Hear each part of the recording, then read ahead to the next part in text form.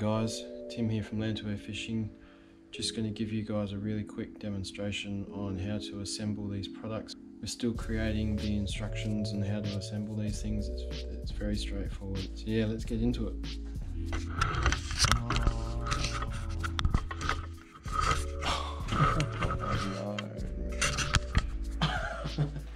I just did that whole shot and didn't push record on the GoPro. What a muppet.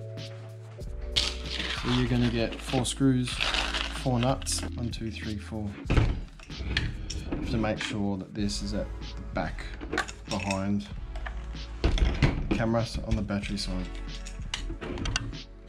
Okay, it's going to clip in there, it's going to clip in there. You're going to push it all the way forward until this hits that stop in the middle.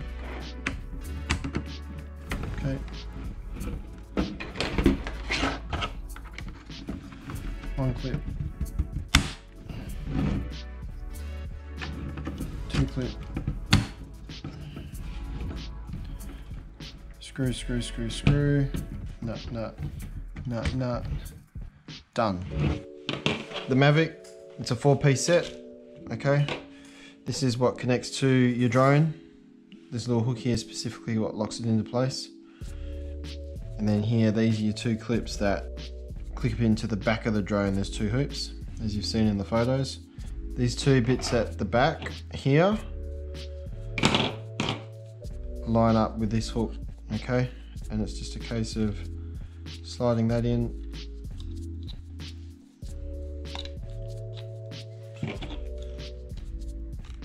It's really tight fitment. The tolerances on this are really small. There's not really much room for error.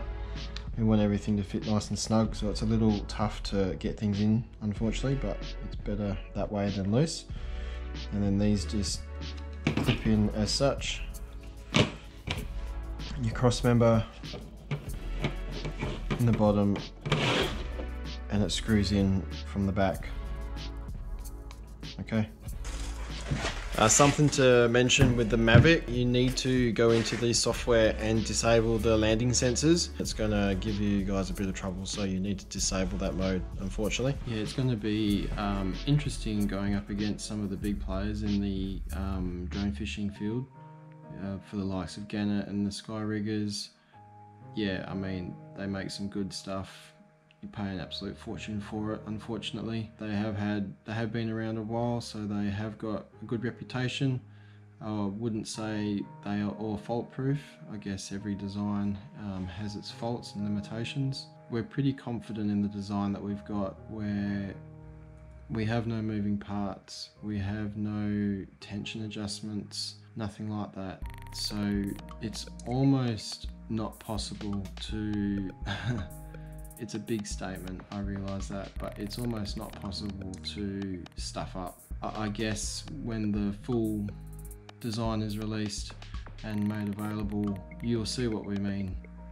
The only error, the only fault that can really come from using our system is an operator error or a malfunction with the drone itself.